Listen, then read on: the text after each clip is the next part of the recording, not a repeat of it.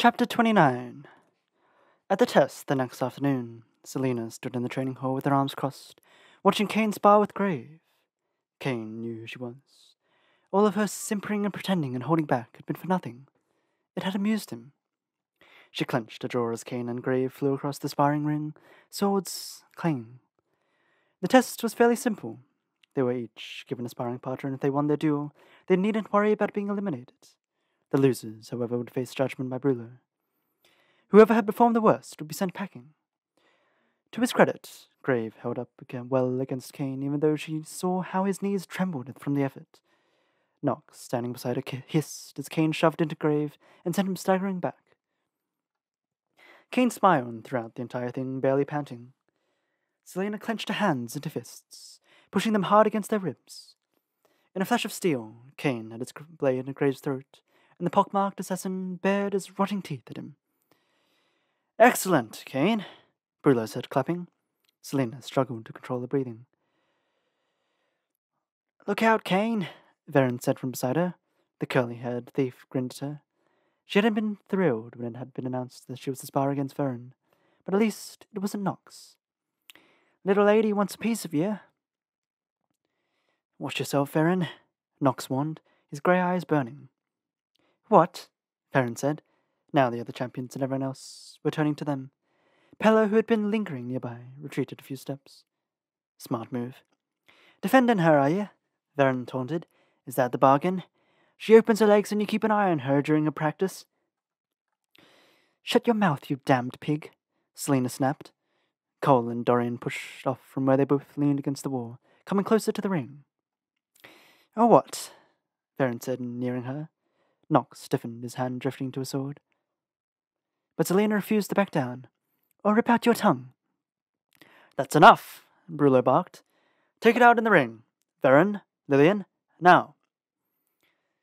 Varen gave her a snake-like smile, and Kane clapped him on the back as he entered the chalk-etched circle, drawing a sword.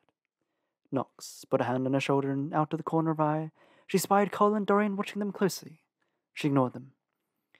It was enough. Enough of the pretending and the weakness. Enough of Kane. Varen raised his sword and shaking his blonde curls out of his eyes. "Let's see what you've got." She stalked towards him, keeping her sword sheathed at her side. Varen's grin widened as he lifted his blade. He swung, but Selena struck, ramming a fist into his arm, sending the blade soaring through the air. In the same breath, her palm hit his left arm, knocking it aside too. As he staggered back, her leg came up and Varen's eyes bulged as if it slammed into his chest. The kick sent him flying, and his body crunched as he hit the floor and slid out of the ring, instantly eliminating him. The hall was utterly silent. "Mock me again," she spat at Varen, "and I'll do that with my sword the next time." She turned from him and found Brullo's face slack. "Here's a lesson for you, weapons master," she said, stalking past him. "Give me real men to fight. Then maybe I'll bother trying." She strode away, past the grinning Knox, and stopped before Kane. She stared up at his face, a face that might have been handsome had he not been a bastard, and smiled with sweet venom. "Here I am," she said, squaring her shoulders. "Just the little lapdog." Kane's black eyes gleamed. "All I hear is yapping."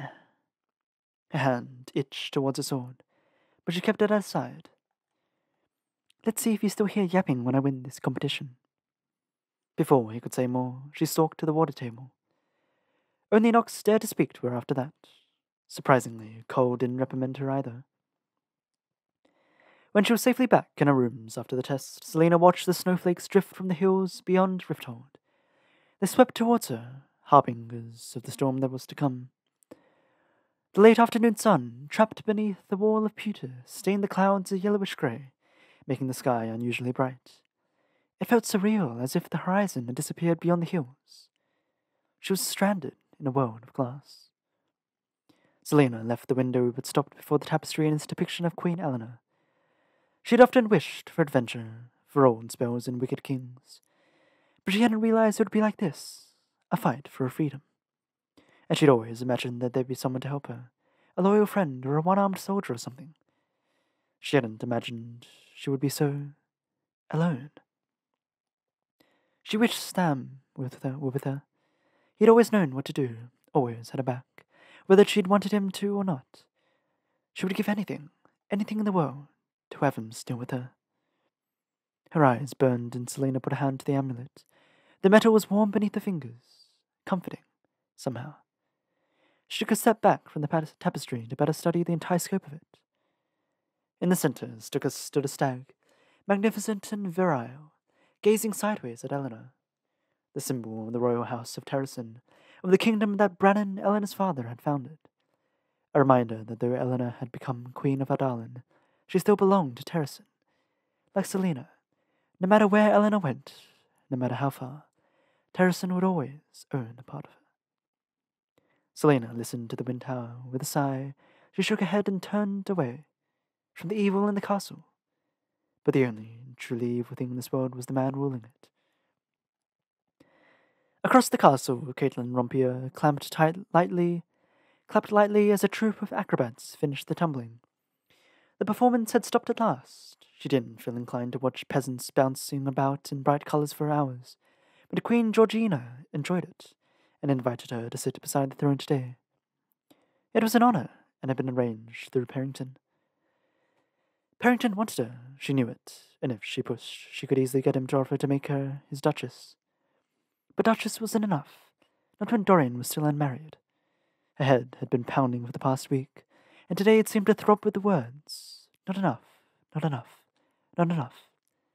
Even in her sleep, the pain seeped in, warping her dreams into nightmares so vivid she couldn't remember where she was when she woke.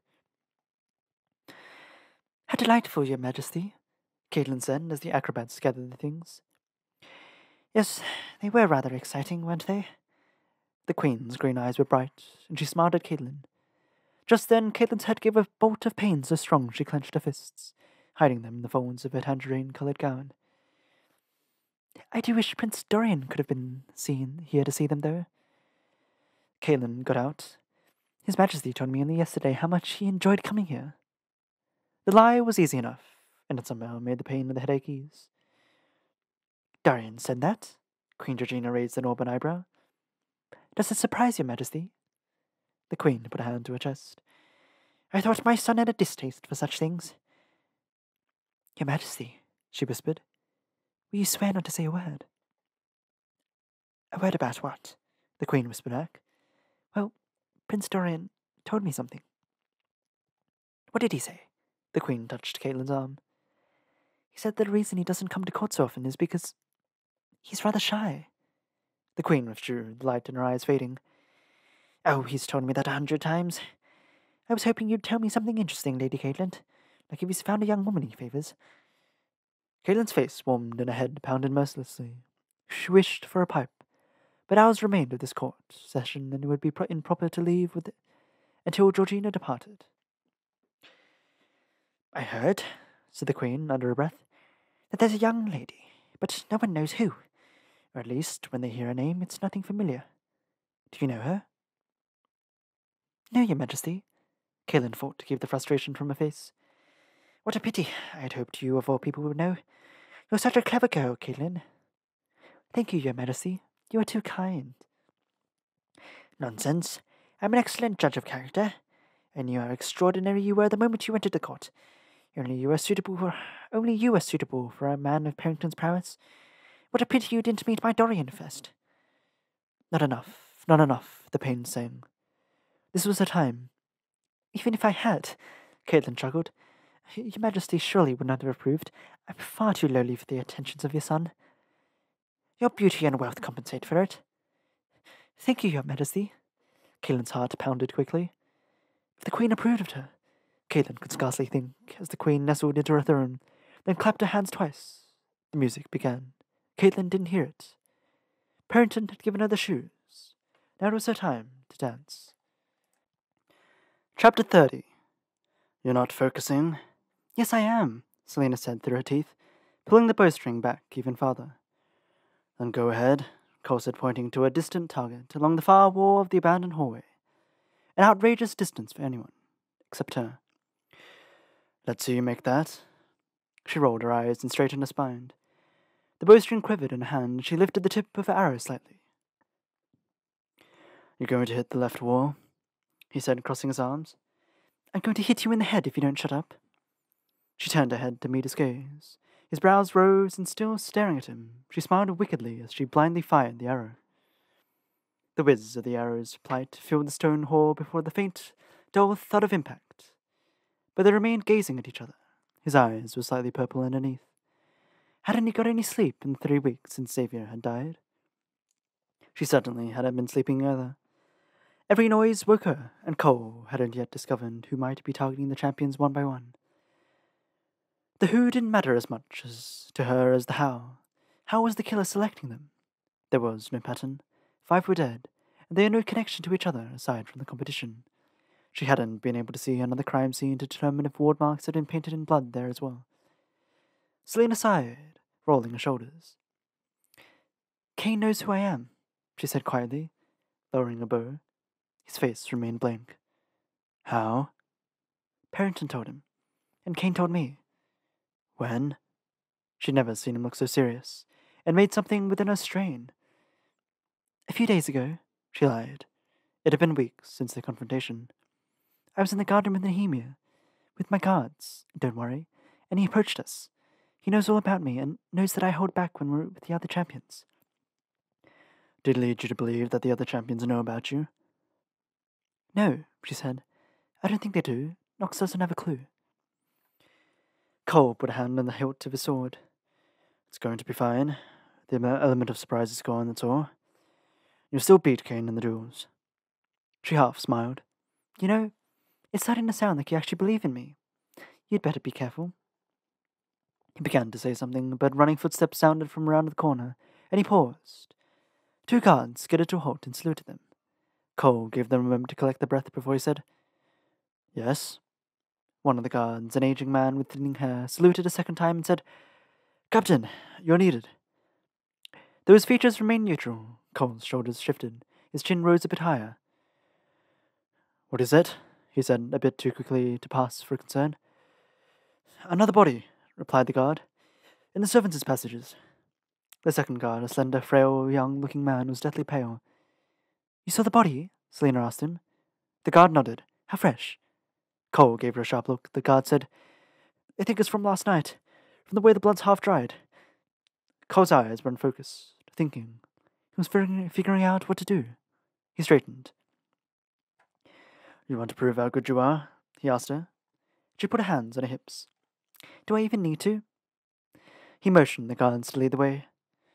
Come with me, he said to her over his shoulder, and despite the body, she smiled a bit and followed him. As they departed, Selena looked back at the target. Cole had been right. She had missed the center by 6 inches. To the left. Thankfully, someone had created some semblance of order before they arrived. Even still, Cole had to push his way through a crowd of gathered guards and servants. Selena, keeping close behind him. When they reached the edge of the crowd and beheld the body, her hands slacked at her side. Cole cursed with impressive violence. She didn't know where to look first. At the body with the gaping chest cavity and missing brain and face, at the claw marks gouged into the ground, or at the 2 ward marks drawn on either side of the body in chalk. Her blood went cold.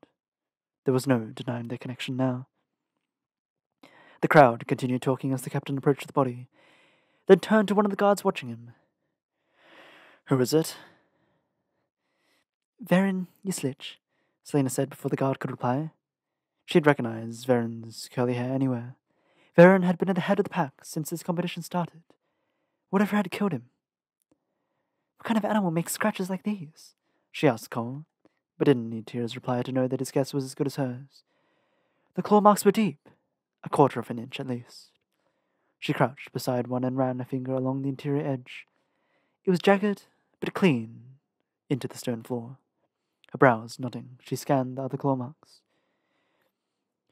There's no blood in these claw marks, she said, twisting her head to look over her shoulder at Cole. He knelt beside her as she pointed to them. They're clean. Which means? She frowned, fighting the chill that ran down her arms. Whatever did this sharpened its nails before it gutted him. And why is that important? She stood, looking up and down the hallway, then squatted again. It means this thing had the time to do it before it attacked him. It could have done it while lying in wait. She shook her head. Those torches along the wall are almost burnt to stubs. There aren't any signs of them being extinguished before the attack. There are no traces of sooty water. If Varen died last night, then those torches were still burning when he died. And look at this hallway. The nearest door is 50 feet down, and the nearest corner is a bit further than that. If these torches were burning, then Varen would have seen whatever it was, long before it got to this spot. So why get so near it? She asked, more to herself than anything. What if it wasn't an animal, but a person? And what if that person disabled Varen long enough for them to summon this creature? She pointed to Varen's legs. There was a clean cut around his ankles. His tendons were snapped by a knife, to keep him from running. She moved next to the body, taking care not to disturb the ward marks etched into the ground, as she lifted Varen's rigid and cold hand. Look at his fingernails, she swallowed hard. The tips are cracked and shattered. She used her own nail to scrape over the dirt beneath his nails, smeared it across her palm. See? She held out a hand for Cole to observe. Dust and bits of stone. She pulled aside Varen's arm, revealing faint lines in the stone beneath. Fingernail marks. He was desperate to get away, to drag himself by his fingertips if necessary.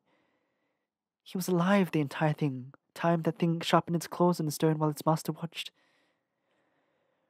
So what does that mean? She smiled grimly at him. It means that you're in a lot of trouble. And as Cole's face paled, Selena realized with a jolt that perhaps the champion's killer and Eleanor's mysterious evil force might be one and the same. Seated at the dining table, Selena flipped through the book. Nothing, nothing, nothing. She scanned page after page for any sign of the two ward marks that had been drawn beside Varen's body. There had to be a connection. She stopped as a map of Aurelia appeared.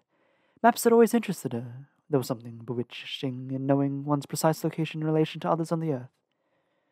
She gently traced a finger along the eastern coast. She began to the south. In the south, at Benjali, the Ilwe capital, then up, curving and snaking all the way to Rifthold. Her finger then travelled through me, the north and inland to Orinth, then back to the sea, to the Saurian coast, and finally to the very tip of the continent and the North Sea beyond. She stared at Orinth, that city of light and learning, the pearl of Aurelia and the capital of Terrasen, her birthplace. Selena slammed shut the book. Glancing around her room, the assassin let out a long sigh. When she managed to sleep, her dreams were haunted by ancient battles, by swords with eyes, by ward marks that swirled around her head and blinding her with the bright colours. She could see in the gleaming armour of Fey and mortal warriors, hear the clash of shields and the snarl of vicious beasts, and smell blood and rotting corpses all around her. Carnage trailed in a wake. Ardalin's assassin shuddered. Oh, good. I hoped you'd still be awake, the Crown Prince said, and Selena jumped from her seat to find Dorian approaching. He looked tired and a bit ruffled. She opened her mouth, then shook her head. What are you doing here? It's almost midnight, and I've got a test tomorrow. She couldn't deny having him here was a bit of relief. The murderer only seemed to attack champions when they were alone. Have you moved from literature to history? He surveyed the books on the table. A brief history of modern Aurelia. He read, Symbols and power, Eloy culture and customs. He raised an eyebrow. I read what I like. He slid into the seat beside her, his leg brushing hers. Is there a connection between all of these? No, it is quite a lie, though she had hoped for all them to contain something about ward marks, or what they meant beside a corpse. I suppose you heard about Varen's death? Of course, he said, a dark expression crossing his handsome face. She was all too aware of how close his leg was, but she couldn't bring herself to shift away. And you're not at all concerned that so many champions have been brutally murdered at the hands of someone's feral beast? Dorian leaned in, his eyes fixed on hers. All these murders occurred in dark, isolated hallways. You're never without guards, and your chambers are well watched. I'm not concerned for myself, she said sharply, pulling back a bit, which wasn't entirely true. I just think that it reflects poorly on your esteemed father to have all this going on. When was the last time you bothered to care for the reputation of my esteemed father? Since I became his son's champion. So perhaps you ought to devote some additional resources to solving these murders before I win this absurd competition just because I'm the last one left alive. Any more demands? He asked, still close enough for her lips to graze his if she dared. I'll let you know if I think of any. Their eyes locked. A slow smile spread across his face.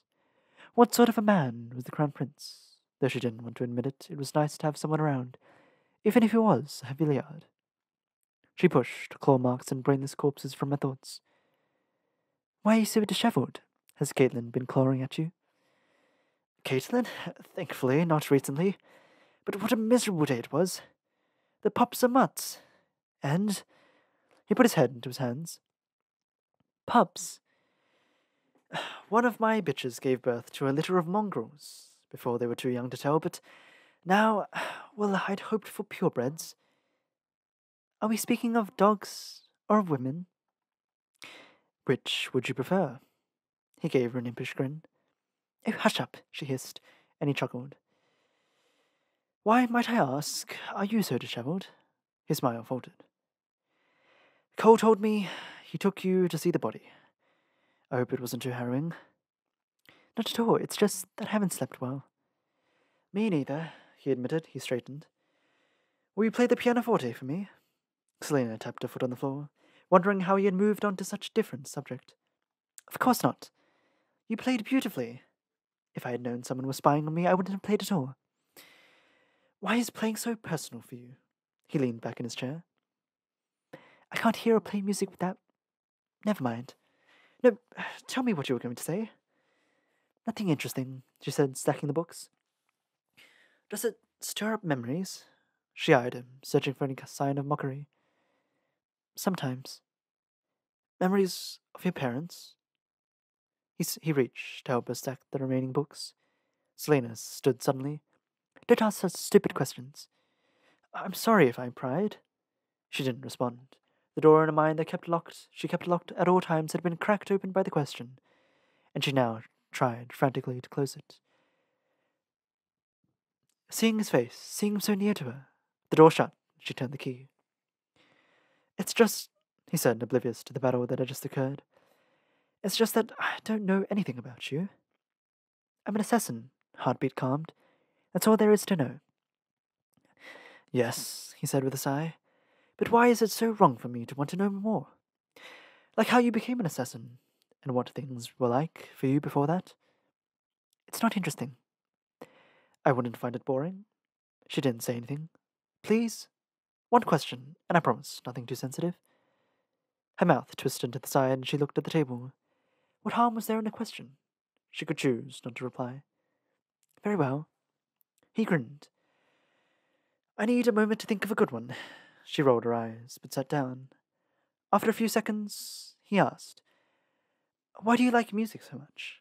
She made a face. You said nothing sensitive. Is that prying?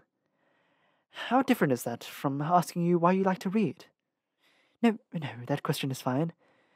She let out a long breath through her nose and stared at the table. I like music, she said slowly, because when I hear it, I lose myself within myself. If that makes sense, I become empty and full at once, and I feel the whole earth roiling around me. When I play, I'm not, for once, I'm not destroying, I'm creating. She chewed on a lip. I used to want to be a healer, back before this became my profession. When I was almost too young to remember, I wanted to be a healer. She shrugged. Music reminds me of that feeling. She laughed under her breath. I've never told anyone about that, she admitted, then saw a smile. Don't mock me. He shook his head, ripping the smile from his lips. I'm not mocking you. I'm just unused to hear people speaking from the heart. Well, yes. She smiled slightly. Now it's my turn. Are there any limitations? No, he tucked his hands behind his head. I'm not nearly as private as you are. She made a face as she thought of a question. Why aren't you married yet? Married? I'm 19. Yes, but you're the Crown Prince. He crossed his arms. She tried not to notice the cut of muscle that shifted just beneath the fabric of his shirt. Ask another question. I want to hear your answer. It must be interesting if you're so ardently resisting. He looked at the window and the snow that swirled beyond. I'm not married, he said softly, because I can't stomach the idea of marrying a woman inferior to me in mind and spirit. It would mean the death of my soul. Marriage is a legal contract. It's not a sacred thing. As Crown Prince, you should have given up such fanciful notions. What if you're ordered to marry for the sake of an alliance? Would you start a war because of your romantic ideals? It's not like that. Oh? Your father wouldn't command you to marry some princess in order to strengthen the empire? My father has an army to do that for him. You could easily love some woman on the side. Marriage doesn't mean you can't love other people. His sapphire eyes flashed. You marry the person you love and none other, he said, and she laughed. You're mocking me. You're laughing in my face. You deserve to be laughed at for such foolish thoughts. I spoke from my soul. You speak only from selfishness. You're remarkably judgmental. What's the point in having a mind if you don't use it to make judgments? What's the point in having a heart if you don't use it to spare others from the harsh judgments of your mind? Oh, well said, Your Highness. He stared at her sullenly. Come now, I didn't wound you that severely.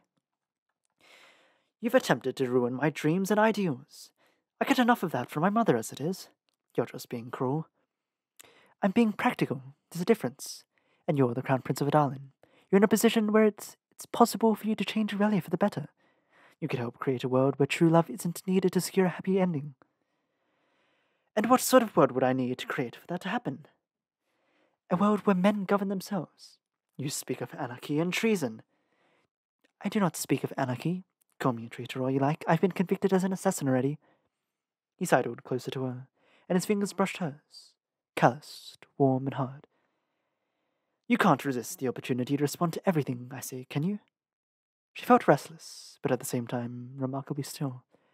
Something was brought to life and laid asleep in his gaze. Your eyes are very strange, she said. I've never seen any with such a bright ring of gold. If you're attempting to woo me with flattery, I'm afraid it won't work. I was merely observing. I have no agenda. He looked at his hand still touching hers. Where did you get that ring? She contracted a hand into a fist as she pulled it away from him. The amethyst in a ring glowed in the firelight. It was a gift. From whom? It's none of your concern. He shrugged, though she knew better than to tell him who had really given it to her. Rather, she knew Cole wouldn't want Dorian to know. I'd like to know who's been giving rings to my champion. The way the collar of his black jacket lay across his neck made her unable to sit still. She wanted to touch him, to trace the line between his tan skin and the golden lining of the fabric. Billets? She asked, rising to her feet. I could use another lesson. Selena didn't wait for his answer as she strode towards the gaming room. She very much wanted to stand close to him and have her skin warm under his breath. She liked that. Worse than that, she realized. She liked him. Cole watched Parrington at his table in the dining hall. When he had approached the Duke about Vern's death, he hadn't seemed bothered. Cole looked around the cavernous hall. In fact, most of the champion sponsors weren't about as usual. Idiots. If Selena was actually right about it, then whoever was responsible for killing the champions could be among them. But which of the members of the King's Council would be so desperate to win that he'd do such a thing? Cole stretched his legs beneath the table and shifted his attention back to Parrington. He'd seen how the Duke used his size and title to win allies in the King's Council and keep opponents from challenging him. But it wasn't his maneuverings that had captured the interest of the Captain of the Guard tonight. Rather, it was the moments between the grins and laughter, when a shadow passed across the Duke's face. It wasn't an expression of anger or disgust, but a shade that clouded his eyes. It was so strange that when Cole had first seen it, he had extended his dinner just to see if it happened again. A few moments later, it did. Parrington's eyes became dark and his face cleared, as if he saw everything in the world for what it was, and found no joy or amusement in it. Cole leaned back in his chair, sipping his water. He knew little of the Duke, and had never entirely trusted him. Neither had Dorian, especially not after all his talk of using Nehemia as a hostage to get the Eloi rebels to cooperate. But the Duke was the King's most trusted adviser, and had offered no cause for mistrust other than a fierce belief in Ardalin's right to conquest. Caitlin Rompier sat a few chairs away. Cole's brows rose slightly. Her eyes were upon Parrington as well, filled not with the longing of a beloved, but with cold contemplation. Cole stretched again, lifting his arms over his head. Where was Dorian? The prince hadn't come to dinner, nor was he in the kennels with the bitch and her pups. His gaze returned to the Duke. There it was, for a moment. Parrington's eyes fell upon the black ring on its left hand and darkened, as if his pupils had expanded to encompass all of each eye. Then it was gone. His eyes returned to normal. Cole looked at Caitlin. Had she noticed the odd change? No, her face remained the same. There was no bewilderment, no surprise. Her look became shallow, as if she were more interested in how his jacket might complement her dress. Cole stretched and rose, finishing his apple as she strode from the dining hall. Strange as it was, he had enough to worry about. The Duke was ambitious, but certainly not a threat to the castle and its inhabitants. But even as the captain of the guard walked to his rooms, he couldn't shake the feeling that Duke Parrington had been watching him, too. Chapter 31. Someone was standing at the foot of her bed. Selena knew this long before she opened her eyes, and she eased a hand beneath the pillow, pulling out the makeshift knife she'd crafted of pins, string, and soap. That's unnecessary, a woman said, and Selena sat upright at the sound of Eleanor's voice, and would be wholly ineffective. Her blood went cold at the sight of the shimmering spectre of the first queen of Adalin. Though Eleanor looked fully formed, the edges of her body gleamed as though made from starlight. Her long silver hair flowed around her beautiful face, and she smiled as Selena set down a miserably pathetic knife. "Hello, child," the queen said. "What do you want?" Selena demanded, but kept her voice down. Was she dreaming, or could the cards hear her? She tensed, her legs preparing to leap from the bed, perhaps towards the balcony since Eleanor stood between her and the door. "Simply to remind you that you must win this competition." "I already planned to." She'd been woken up for this. "And it's not for you," she added coldly. "I'm doing it for my freedom. Do you have anything useful to say, or are you just here to bother me? Or maybe you could just tell me more about this evil thing that's hunting the champions down one by one." Eleanor sighed, lifting her eyes to the ceiling. "I know as little as you." When Selena's frown didn't disappear, Eleanor said, "You don't trust me yet, I understand. But you and I are on the same side, whether you allow yourself to believe it or not." She lowered her gaze to the assassin, pinning her with the intensity of it. "I came here to warn you, to keep an eye on your right." "Excuse me?" Selena cocked her head. "What does that mean?" "Look to your right. You'll find the answers there." Selena looked to her right, but all she saw was the tapestry that concealed the tomb. She opened her mouth to snap a response when she looked back at Eleanor. The queen was gone. At her test the next day, Selena studied the small table before her and all the goblets it contained. It had been over 2 weeks since Samhain, and while she passed yet another test, knife throwing to her relief, another champion had been found dead just 2 days ago. To say she was getting little sleep these days was an understatement. When she wasn't searching for any indication of what the ward marks around the corpses had meant, she spent most of the night awake, watching her windows and doors, listening for the scrape of claw on stone. The royal guards outside her rooms didn't help. If this beast was capable of gouging marble, it couldn't take down a few men. Brullo stood at the front of the sparring hall, his hands clasped behind his back, watching the 13 remaining competitors standing at 13 individual tables. He glanced at the clock. Selena looked at it too. She had 5 minutes left. 5 minutes during which she had not only had to identify the poisons in 7 goblets, but arrange them in the order most benign to the deadliest. The true test, however, would come at the end of the 5 minutes, when they were to drink from the goblet they deemed the most harmless. If they got the answer wrong, even with antidotes in hand, it would be unpleasant. Selena rolled her neck and lifted one of the goblets to her nose, sniffing. Sweet. Too sweet. She swallowed the dessert wine they used to conceal the sweetness. But in the bronze goblet, it was difficult to see the color. She dipped her finger into the cup, studying the purple liquid as it dripped off her nail. Definitely belladonna. She looked at the other goblets she had identified. Hemlock, bloodroot, monkshood, oleander. She shifted the goblets into order, squeezing in belladonna just before the goblet, containing a lethal dose of oleander. 3 minutes left. Selena picked up the penultimate goblet and sniffed. It sniffed again. It didn't smell like anything. She shifted her face away from the table and sniffed the air, hoping to clear her nostrils. When trying perfumes, people sometimes lose their sense of smell after sniffing too many, which is why perfumers usually kept something on site to keep help clear the scent from the nose. She sniffed the goblet again and dunked her finger in. It smelled like water. It looked like water. Perhaps it was just water. She set down the glass and picked up the final goblet. But when she sniffed it, the wine inside didn't have any unusual smell. It seemed fine. She bit her lip and glanced at the clock. 2 minutes left. Some of the other champions were cursing under their breath. Whoever got the order most wrong went home. Selena sniffed the water goblet again, racing through a list of odorless poisons. None of them could be combined with water, not without colouring it. She picked up the wine goblet, swirling the liquid. Wine could conceal any number of advanced poisons. But which one was it? At the table to the left of her, Nox ran his hands through his dark hair. He had 3 goblets in front of him, the other 4 in line behind him. 90 seconds left. Poisons, poisons, poisons. Her mouth went dry. If she lost, would Eleanor haunt her from spite? Selena glanced to the right to find Pella, the gangly young assassin, watching her. He was down to the same 2 goblets that she struggled with, and she watched as he put the water glass at the very end of the spectrum, the most poisonous, and the wine glass at the other. His eyes flicked to hers, and his chin drooped in a barely detectable nod. He put his hands in his pockets. He was done.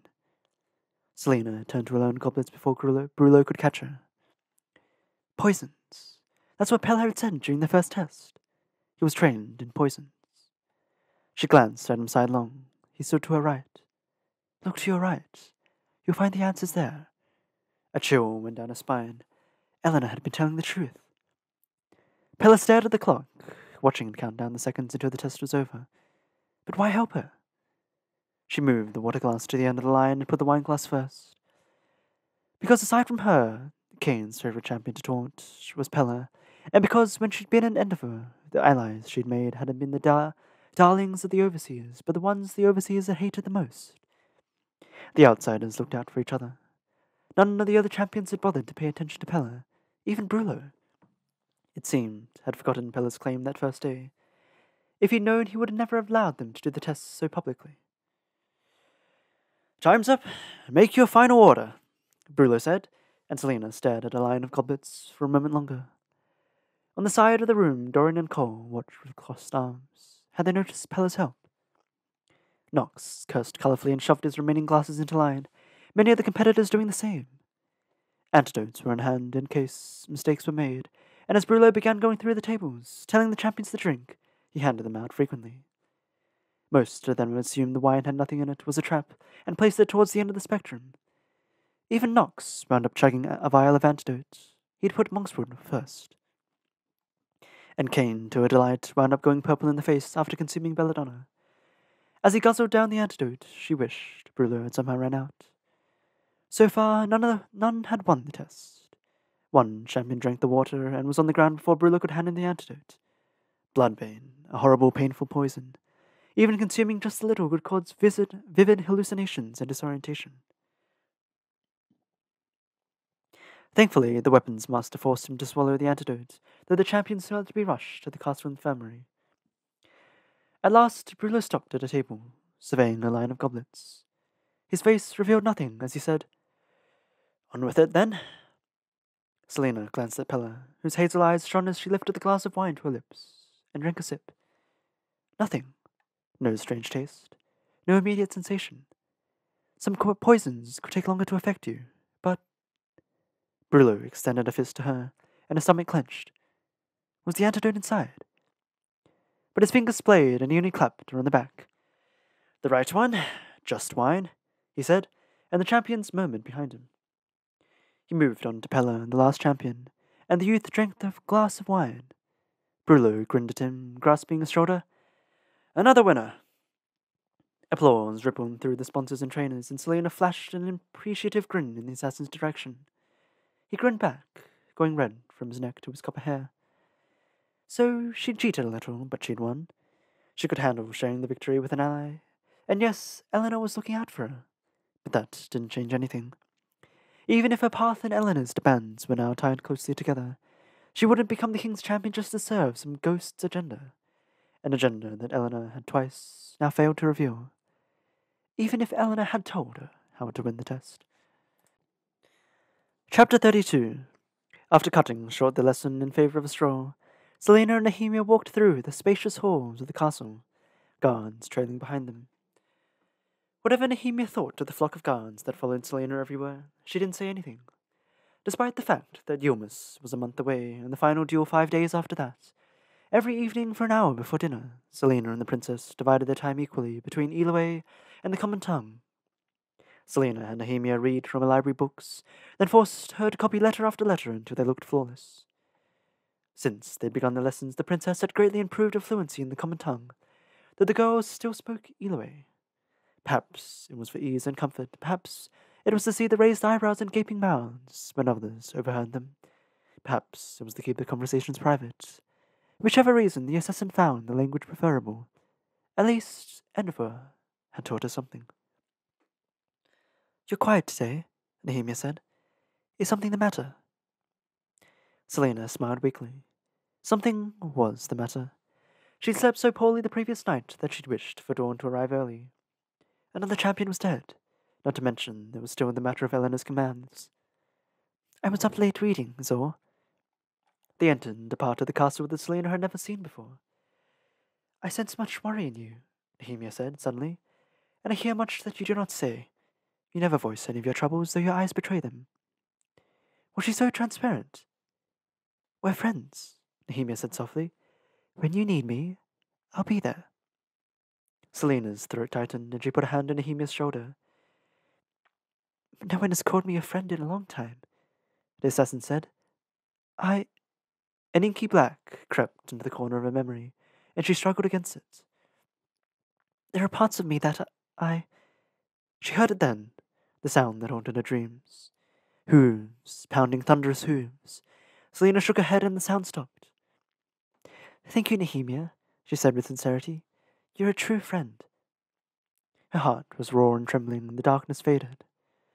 Nehemia suddenly groaned. "The Queen asked me to watch some acting troupe perform one of her favorite plays tonight.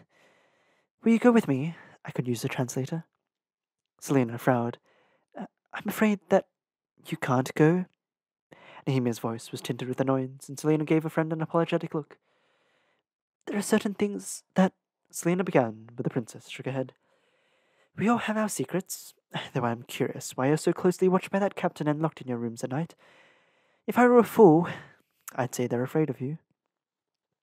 The assassin smiled. "Men will always be silly about such things." She thought about what the princess had said, and worry slipped into her stomach. "So, are you actually on good terms with the Queen of Adalan? You didn't really make an effort to start off that way?" The princess nodded, lifting her chin. "You know that the situation between our countries isn't pleasant right now.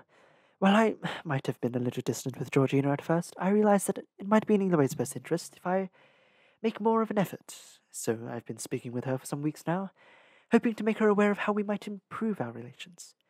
I think inviting me tonight is a sign that I might be getting some progress." And Selena realized, through Georgina, Nehemia would also get to the King of Adalan's ear. Selena bit her lip, but then quickly smiled. "I'm sure your parents are pleased." They turned down a hall, and the sound of barking dogs filled the air. "Where are we?" "The kennels," Nehemia beamed. "The prince showed me the pups yesterday, though I think he was just looking for an excuse to get out of his mother's court for a while." It was bad enough they were walking together without Cole, but to enter the kennels. "Are we allowed to be here?" Nehemia straightened. "I am Princess of Eloe," she said. "I can go wherever I please." Selena followed the princess through a large wooden door, wrinkling her nose at the sudden smell. The assassin walked past cages and stores filled with dogs of many different breeds. Some were so large they came up to her hip, while others had legs the length of a hand, with bodies as long as her arm. The breeds were all fascinating and beautiful, but the sleek hounds aroused awe within her breast. Their arched undersides and slender long legs were full of grace and speed. They did not yap as the other dogs did, but sat perfectly still and watched her with dark, wise eyes. Are these all hunting dogs?" Selena asked, but Nehemia had disappeared. She could hear a voice, and the voice of another, and then saw a hand extended from within a store to beckon Selena inside. The assassin hurried to the pen and looked down over the gate. Dorian Haviliard smiled at her as Nehemia took a seat. "Why, hello, Lady Lillian," he purred, and set aside a brown and gold puppy. "I didn't expect to see you here, though with Nehemia's passion for hunting, I can't say I'm surprised she finally dragged you along." Selena stared at the 4 dogs. "These are the mutts." Dorian picked one up and stroked its head. "Pity, isn't it? I still can't resist their charm." Carefully watching Nehemia laugh as 2 dogs leapt upon her and buried her beneath tongues and wagging tails, the assassin opened the pen door and slipped inside. Nehemia pointed to the corner. "Is that dog sick?" she asked. There was a 5th pup, a bit larger than the others, and its coat was a silky silvery gold that shimmered in the shadows. It opened its dark eyes as if it knew that it was being spoken about, and watched them. It was a beautiful animal, and had Selena not known better, she would have thought it purebred. "It's not sick," Dorian said. "It just has a foul disposition. It won't come near anyone, human or canine." "With good reason," Selena said, stepping over the legs of the Crown Prince and nearing the 5th pup. "Why should it touch someone like you?" "If it won't respond to humans, then it will have to be killed," Dorian said offhandedly, and a spark went through Selena. "Kill it? Kill it? For what reason? What did it do to you?" "It would make a suitable pet, which is what all these dogs will become." "So you did kill it because of its temperament? It can't help being that way." She looked around. "Where's its mother? Perhaps it needs her." "Its mother only sees them to nurse and a few hours of socialization. I usually raise these dogs for racing and hunting, not for cuddling." "It's cruel to keep it from its mother." The assassin reached into the shadow and scooped the puppy into her hands. She held it against her chest. "I won't let you harm it." "If its spirit is strange," Nehemia offered, "it would be a burden." "A burden? To whom?" "It's nothing to be upset about," Dorian said. "Plenty of dogs are painlessly laid to rest each day. I don't see why you would object to that." "But don't kill this one," she said. "Let me keep it, if only so you don't kill it." Dorian observed her. "If it upsets you that much, I won't have it killed. I'll arrange for a home and I'll even ask for your approval before I make a final decision." "You do that?" "What's the dog's life to me? If it pleases you, then it shall happen." Her face burned as he rose to his feet, standing close. You promise?" He put a hand on his heart. "I swear on my crown that the pup shall live." She was suddenly aware of how near to touching they were. "Thank you." Nehemia watched them from the floor, her brows raised, until one of her personal guards appeared at the gate. "It is time to go, princess," he said anyway. "You must dress for your evening with the queen." The princess stood, pushing past the bouncing puppies. "Do you want to walk with me?" Nehemia said in the common tongue to Selena. Selena nodded and opened the gate for him. Shutting the gate, she looked back at the Crown Prince. "Well, aren't you coming with us?" He slumped down into the pen, and the puppies immediately leapt at him. "Perhaps I'll see you later tonight." "If you're lucky," Selena purred and walked away. She smiled to herself as they strode through the castle. Eventually, Nehemia turned to her. "Do you like him?" Selena made a face. "Of course not. Why would I?" "You converse easily. It seems as if you have a connection." "A connection?" Selena choked on the word. "I just enjoy teasing him." "It's not a crime if you consider him handsome. I'll admit I judged him wrong. I thought him to be a pompous, selfish idiot. But he's not so bad. He's a Villiard. My mother was the daughter of a chief who sought to overthrow my grandfather." "We're both silly. It's nothing." "He seems to take a great interest in you." Selena's head whipped around, her eyes full of long forgotten fury that made her belly ache and twist. "I would sooner cut out my own heart than love a Villiard," she snarled. They completed their walk in silence. When they parted ways, Selena quickly wished Nehemia a pleasant evening before striding to her part of the castle. The few guards that followed her remained a respectful distance away, a distance that grew greater each day. Perhaps on Cole's orders? Night had recently fallen and the skies remained a deep purple, staining the snow piled upon the panes of the windows. She could easily walk right out of the castle, stock up on supplies and Rifthold, and be on a ship to the south by morning. Selena stopped at a window, leaning close to the panes. The guards stopped too and said nothing as they waited.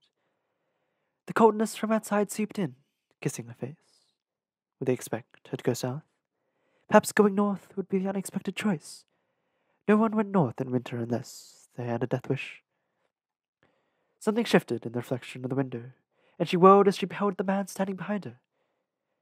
But Kane didn't smile at her, not that mocking way. Instead, he panted, his mouth opening and closing like a fish drenched from water. His dark eyes were wide, and he had a hand around his enormous throat. Hopefully he was choking to death. "Is something wrong?" she asked sweetly, leaning against the wall. He glanced from side to side at the guards at the window before his eyes snapped to her. His grip on his throat tightened as if to silence the words that fought to come out, and the ebony ring on his finger gleamed dully. Even though it should have been impossible, he seemed to have packed on an additional 10 pounds of muscle in the past few days. In fact, every time she saw him, Kane seemed to be bigger and bigger. Her brows knotted and she crossed her arms. "Kane," she said, but he took off down the hall like a jackrabbit, faster than he would have any ability to run. He peered a few times over his shoulder, not at her, or the confused and murmuring guards, but at something beyond. Selena waited until the sounds of his fleeing footsteps faded, then hurried back to her own rooms. She sent messages to Knox and Pella, not explaining why, but just telling them to stay in their chambers that night, and not open the door for anyone. Chapter 33. Caitlin pinched her cheeks as she emerged from the dressing room. Her servants sprayed perfume, and the young woman gulped down sugar water before putting her hand on the door. She'd been in the midst of smoking a pipe when Duke Parrington had been announced. She'd fled into the dressing room and changed her clothes, hoping the scent wouldn't linger. If he found out about the opium, she could just blame it on the horrible headaches she'd been having lately. Caitlin passed through her bedroom into the foyer and then into the sitting room. He looked ready for battle as always. "Your Grace," she said, curtsying. The world was foggy around the edges, and her body felt heavy. He kissed her hand when she offered it, his lips soggy around her skin. Their eyes met as he looked up from her hand, and a piece of the world slipped away. How far would she go to secure her position at Dorian's side? "I hope I didn't disturb you," he said, releasing her hand. The walls of the room appeared, and the floor and the ceiling, and she had the distinct feeling that she was trapped in a box, a lovely cage filled with tapestries and cushions. "I was only napping, my lord," she said, sitting down. He sniffed, and Caitlin would have felt immensely nervous were it not for the drug curling around her mind. "To what do I owe the pleasure of this unexpected visit?" "I wish to inquire after you. I didn't see you at dinner." Parrington crossed his arms that looked capable of crushing a skull. "I was indisposed." He resisted the urge to rest her too heavy head on the couch. He said something to her, but she found that her ears had stopped hearing. His skin seemed to harden and glaze over, and his eyes became unforgiving marble orbs. Even the thinning hair was frozen in stone. She gaped as the white mouth continued to move, revealing a throat of carved marble. "I'm sorry," she said. "I'm not feeling well." "Shall I fetch you water?" The Duke stood. "Or shall I go?" "No," she said, almost crying out. Her heart twitched. "What I mean is, I'm well enough to enjoy your company, but you must forgive my absent-mindedness." "I wouldn't call you absent-minded, Lady Caitlin," he said, sitting down. "You're one of the cleverest women I've met. His Highness told me the same thing yesterday." Caitlin's spine snapped and straightened. She saw Dorian's face in the crown that sat upon his head. The prince said that? About me?" The Duke put a hand on her knee, stroking it with his thumb. "Of course." Then Lady Lillian interrupted before he could say more. Her head spun. Why was she with him? "I don't know. I wish it were otherwise." She must do something to stop this. The girl moved fast, Too fast for her maneuvering.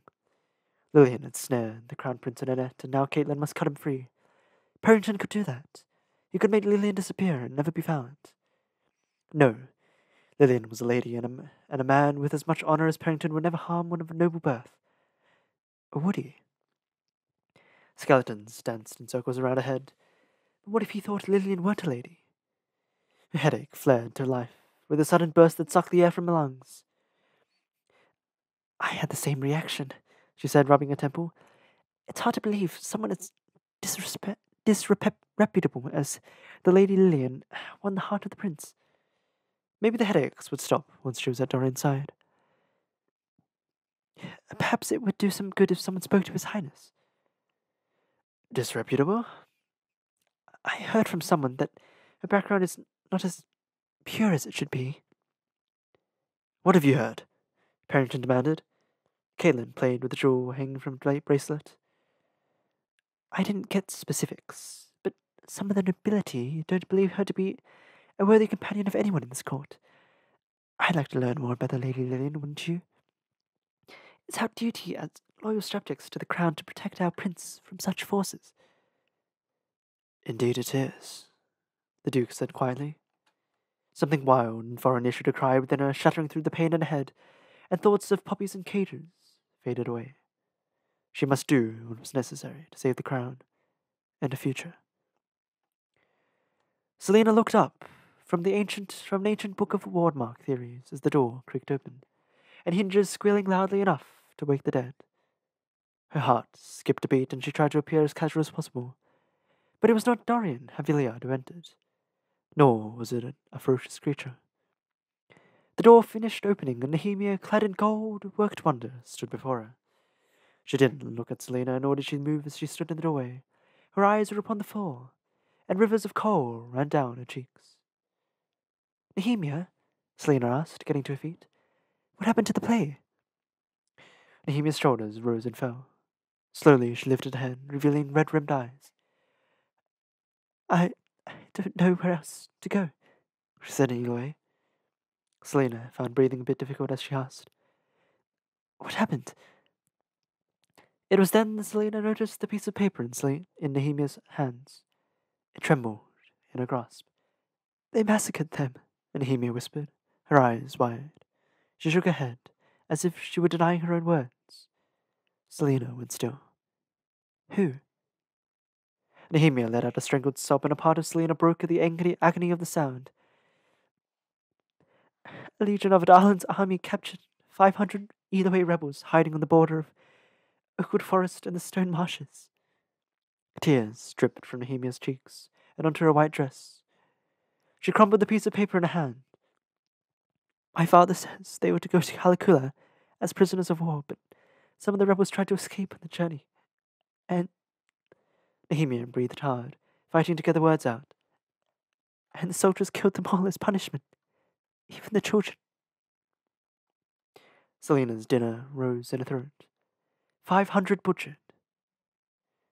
Selena became aware of Nehemia's personal guards standing in the doorway, their eyes gleaming. How many of the rebels had been people that they knew, that Nehemia had somehow helped and protected?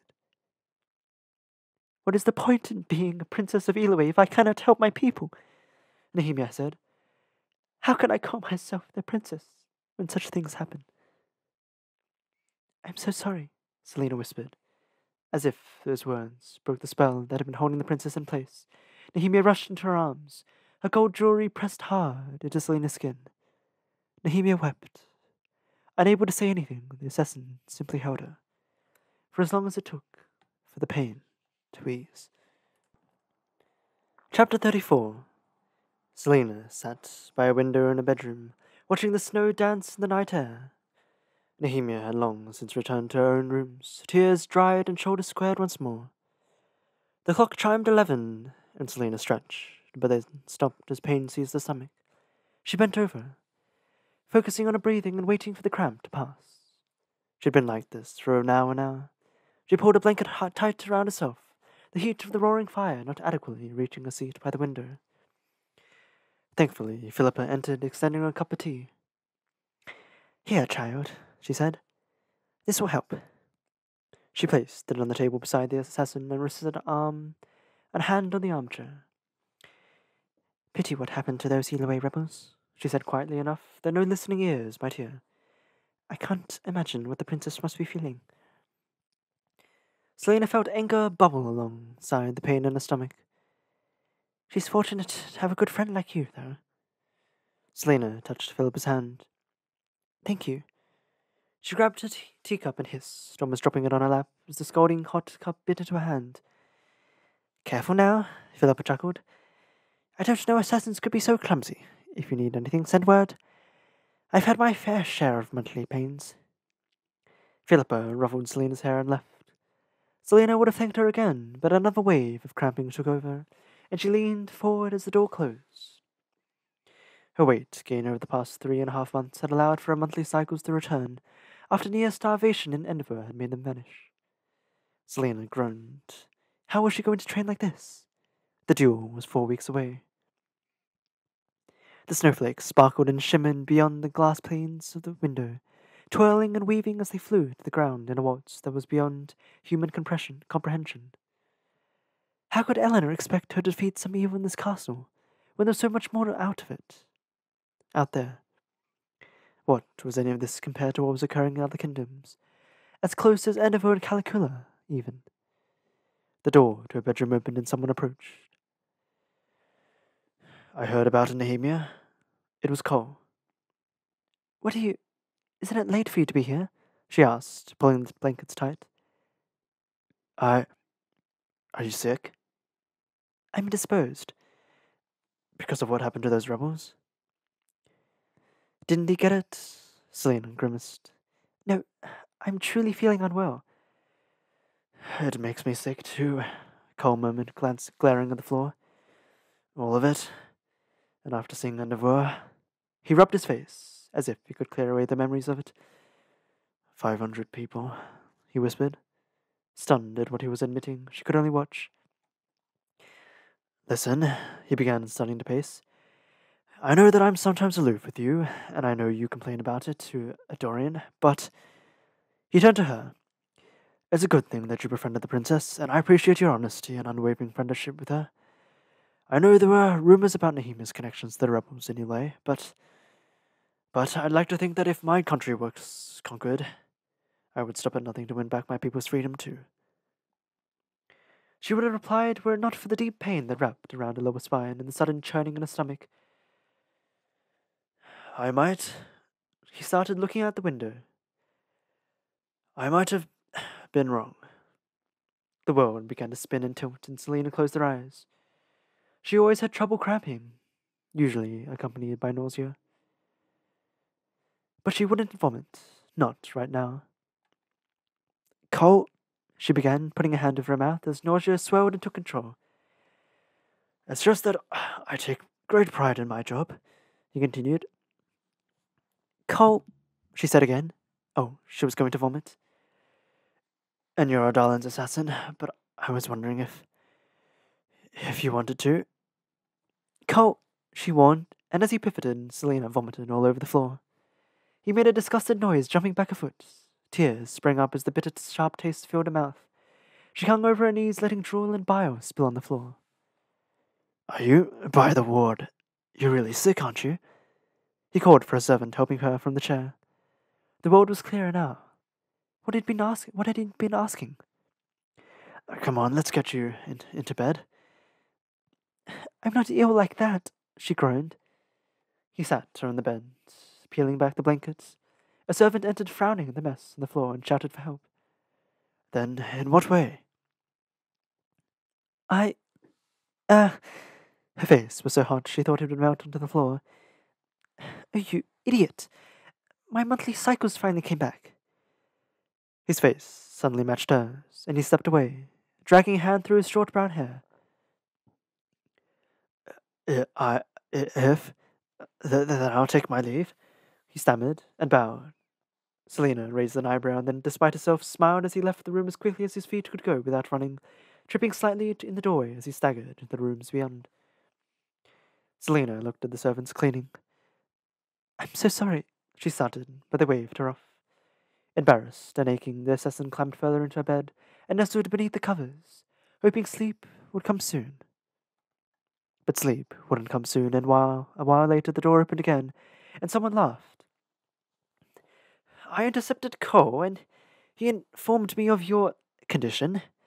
You'd think a man in his position wouldn't be so squeamish, especially after examining all those corpses. Selena opened an eye and frowned as Dorian sat on her bed. I'm in a state of absolute agony, and I can't be bothered. It can't be that bad, he said, fishing a deck of cards from his jacket. Want to play? I already told you that I don't feel well. You look fine to me. He skillfully shuffled the deck. Just one game. Don't you pay people to entertain you? He glowered, breaking the deck. You should be honored by my company. I'd be honored if you would leave. For someone who relies on my good graces, you're very bold. Bold? I've barely begun. Lying on her side, she curled her knees to her chest. He laughed, pocketing the deck of cards. Your new canine companion is doing well, if you wish to know. She moaned to her pillow. Go away. I feel like dying. No fair maiden should die alone, he said, putting a hand on hers. Shall I read to you in your final moments? What story would you like? She snatched a hand back. How about the story of the idiotic prince who won't leave the assassin alone? Oh, I love that story. It has such a happy ending, too. Why, the assassin was really feigning her illness in order to get the prince's attention. Who would have guessed it? Such a clever girl. And the bedroom scene is so lovely. It's worth reading through all their ceaseless banter. Out! Out! Out! Leave me to be and go womanize someone else. She grabbed a book and chucked it at him. He caught it before it broke his nose, and her eyes widened. I didn't mean... That was an attack. It was a joke. I didn't mean to actually hurt you, Your Highness, she said in a jumble. I'd hope that Darlin's assassin would choose to attack me in a more dignified manner. At least with a knife or a sword. Though preferably not in the back. She clutched her belly and bent over. Sometimes she hated being a woman. It's Dorian, by the way, not Your Highness. Very well. Say it. Say what? Say my name.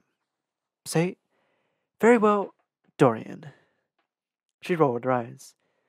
If it pleases your magnanimous holiness, I shall call you by your first name. Magnanimous holiness? Oh, I like that one. A ghost of a smile appeared on her face, and Dorian looked down at the book.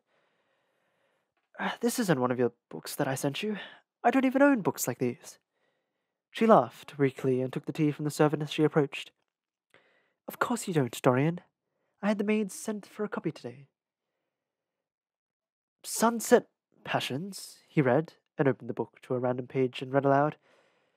His hands gently caressed her ivory silk... His eyes widened. By the ward! You actually read this rubbish? What happened to symbols and power reveal away customs and culture? She finished to drink, the ginger tea easing her stomach. You may borrow it when I'm done. If you read it, your literary experience will be complete. And, she added with a coy smile, it will give you some creative ideas of things to do with your lady friends. He hissed through his teeth. I will not read this. She took the book from his hands, leaning back. Then I suppose you're just like Cole. Cole? He asked, falling into the trap. You asked Cole to read this? He refused, of course. She lied. He said it wasn't right for him to read this sort of material if I gave it to him. Dorian snatched the book from her hands. Give me that, you demon woman. I will not have you matching us against each other. He glanced once more at the novel, then turned it over, concealing the title. She smiled and resumed watching the falling snow. It was blisteringly cold now, and even the fire could not warm the blasts of wind that crept through the cracks of her balcony doors. She felt Dorian watching her, and not in the cautious way that Cole sometimes watched her. Rather, Dorian just seemed to be watching her because he enjoyed watching her, and she enjoyed watching him too. Dorian didn't realize he'd been transfixed by her until she straightened and demanded, What are you staring at? You're beautiful, Dorian said before he could think. Don't be stupid. Did I offend you? His blood pumped through him in a strange rhythm. No, she said, and quickly faced the window. Dorian watched her face turn redder and redder.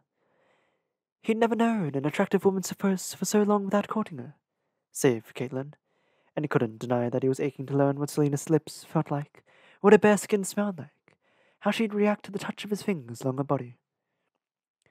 The week surrounding Yumas was a time of relaxation, a time to celebrate the carnal pleasures that kept one warm on a winter's night. Women wore their hair down, some even refused to don a corset. It was a holiday to feast on the fruits of the harvest, and those the flesh. Naturally, he looked forward to it every year. But now he had a sinking feeling in his stomach. How could he celebrate when word had just arrived of what his father's soldiers had done to these Elaway rebels? They hadn't spared a single life. 500 people, all dead. How could he ever look Nehemia in the face again? And how could he someday rule a country whose soldiers had been trained to have so little compassion for human life? Dorian's mouth went dry. Selena was from Terrasen, another conquered country, and his father's first conquest. It was a miracle Selena bothered to acknowledge its existence, or perhaps she'd spent so long in Adalin that she'd stopped caring. Somehow Dorian didn't think that was the case. Not when she had the 3 giant scars on her back to forever remind her of his father's brutality. Is there something the matter? She asked, cautiously, curiously, as if she cared. He took a deep breath, then walked to the window, unable to look at her. The glass was cold beneath his hand as he watched the snowflakes come crashing down to earth. You must hate me, he murmured. Hate me and my court for our frivolity and our mindlessness when so many horrible things are going on outside the city. I heard about those butchered rebels, and I'm ashamed, he said, leaning his head against the window. He heard her rise, then slump into a chair. The words came out in a river, one flowing after the other, and he couldn't stop him from speaking. I understand why you'd have such ease when killing my kind, and I don't blame you for it. Dorian, she said gently. The world outside the castle was dark. I know you'll never tell me, he continued, voicing what he wanted to say for some time. But I know something terrible happened to you when you were young. Something perhaps of my father's own doing. You have a right to hate Adalin for seizing control of Terrasen as it did. For taking all of the countries, and the country of your friend. He swallowed, his eyes stinging. You won't believe me, but I don't want to be a part of that. I can't call myself a man when I allow my father to encourage such unforgivable atrocities. Yet even if I pleaded for clemency on behalf of conquered kingdoms, he wouldn't listen. Not in this world. This is the world where I only picked you to be my champion because I knew it would annoy my father. She shook her head, but he kept going.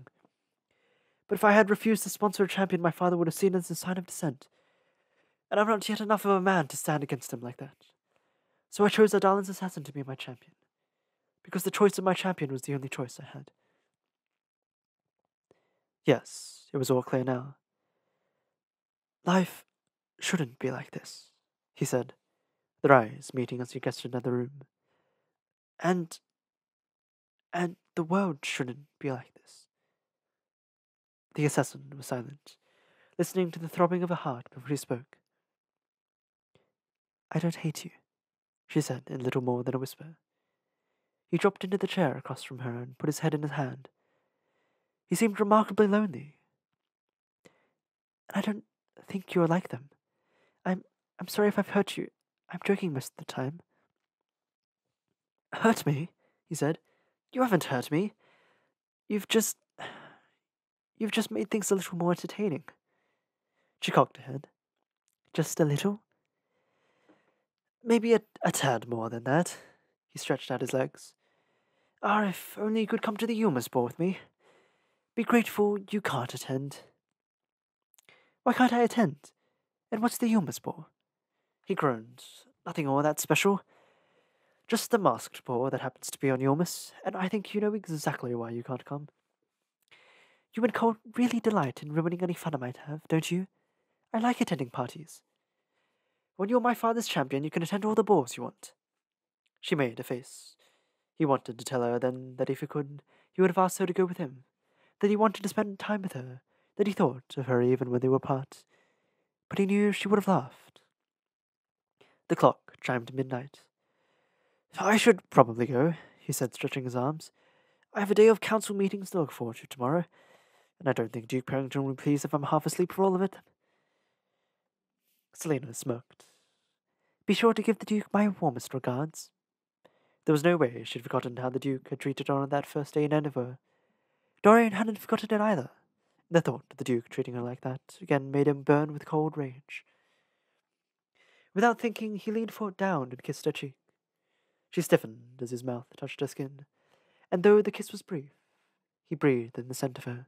Pulling away was surprisingly hard. Rest well, Selena, he said. Good night, Dorian. As he left, he wondered why she suddenly looked so sad, and why she'd pronounced his name, not with tenderness, but with resignation.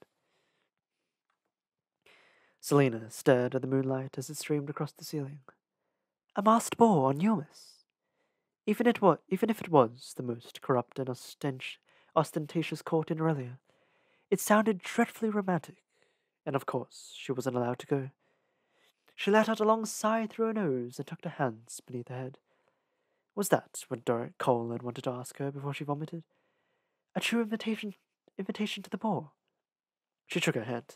No, the last thing he'd ever do would be invite her to a royal ball. Besides, both of them had more important things to worry about, like whoever was killing the champions. Perhaps she should have sent word to him about Kane's strange behavior earlier that afternoon. Selena closed her eyes and smiled. She could think of no nicer humorous gift than for Kane to be found dead the next morning. Still, as the clock marked the passing hours, Selena kept a vigil, waiting, wondering what truly lurked in the castle, and unable to stop thinking of those 500 dead Eloy rebels, buried in some unmarked grave.